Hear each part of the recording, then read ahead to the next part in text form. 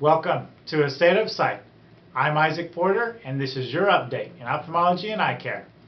And in this episode, I would like to explain Sjogren syndrome, which is a very specific type of dry eye syndrome that happens in patients that don't make enough of the watery component of their tears.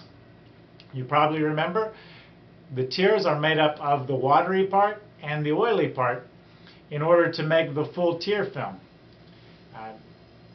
And the way this works is when the eye senses irritation or dryness, messages are sent back to the brain to let the brain know that the eye feels dry, and then messages are sent back forward to the tear glands.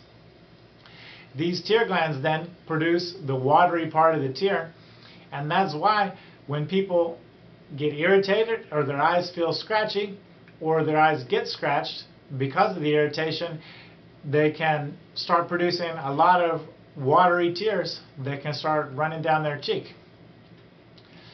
Sjogren syndrome can be a very difficult diagnosis to make, but basically it's a type of inflammatory dry eye that we usually see in people that have a type of inflammatory disease through the rest of their body, like rheumatoid arthritis.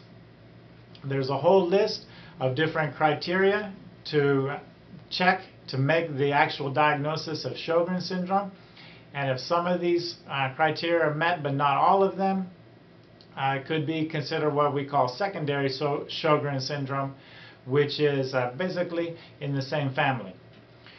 These different components that we look at to make the diagnosis are symptoms on the eye if people are irritated or having trouble from it. It includes the eye exam and the things that we find when we look at the eye. And it also includes findings by looking under the microscope from taking a sample from the tear glands or from the salivary glands that make the saliva.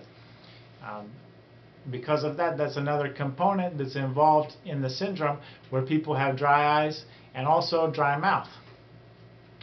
And also there can be blood tests that play in a role in making the diagnosis. And then when we find out that patients do have Sjogren syndrome, fortunately there are treatments to help increase the tear production and make more of the watery component of the tears. One of the treatments that was designed specifically for this is Restasis. You probably see lots of commercials and advertisements for Restasis because it's made to increase tear production by decreasing the inflammation.